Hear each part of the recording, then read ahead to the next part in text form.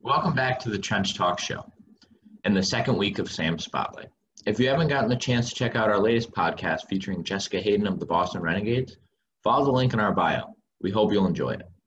For my second spotlight, I'm going to be focused on Syracuse and North Carolina. Syracuse is traveling to Chapel Hill to take on 18th ranked North Carolina on Saturday at noon. The game's going to be on the ACC network.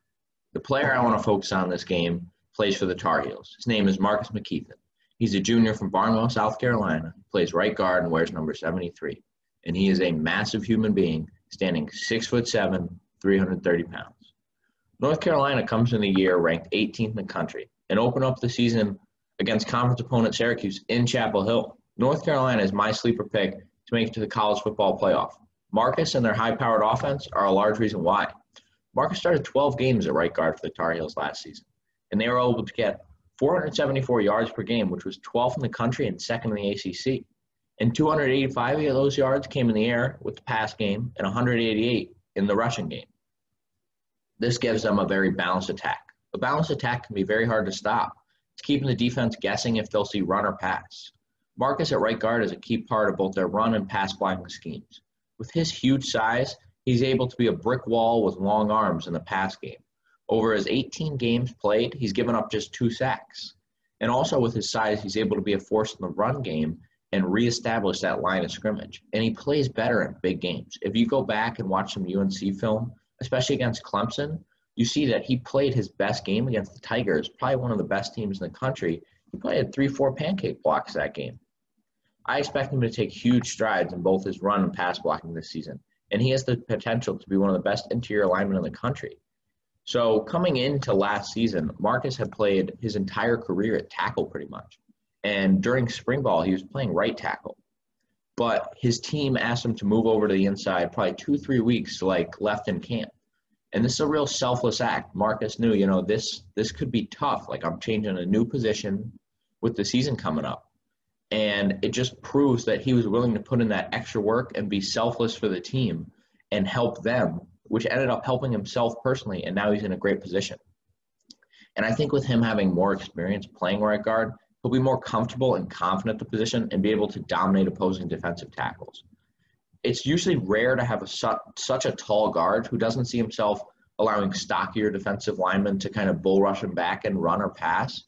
But Marcus doesn't let that happen. I think it's due to his great technique and incredible work ethic. He really does a great job of sinking his hips, getting his hands inside, and out-leveraging those shorter defensive tackles. And his combination of work ethic and size allows him to be almost an immovable oak tree in pass situations, while still having the ability to reset that line of scrimmage like we talked about. I talked earlier about how UNC is my sleeper pick to make the college football playoff. And I think it comes back to their coaching staff almost, where you have Mack Brown and O-line coach Stacy Searles have been able to build one of the best offensive lines in the country. And I think Marcus is definitely a big part of that, but it's also the whole 5 together. I think they really do a great job, especially that right side of the line where they have Jordan Tucker at right tackle and Marcus Mckethan at right guard. I think that's one of the best right sides of a line in the entire country. Another football coach that I think is on the staff there that I think has helped Marcus be a dominant force at right guard is their strength and conditioning coach, Brian Hess. Coach Hess has quite the resume as he spent time working with football players at some legendary programs, Iowa, Army, Harvard, and Coach Hess has an advantage. He plays football. He knows what it's like to strap on the pads and put on a helmet.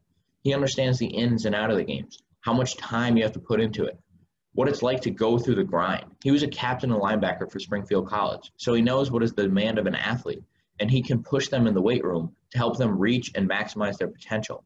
When I see Marcus play, I see a guy who will eventually be playing on Sundays. I think a large part of that must be the work he puts in off the field.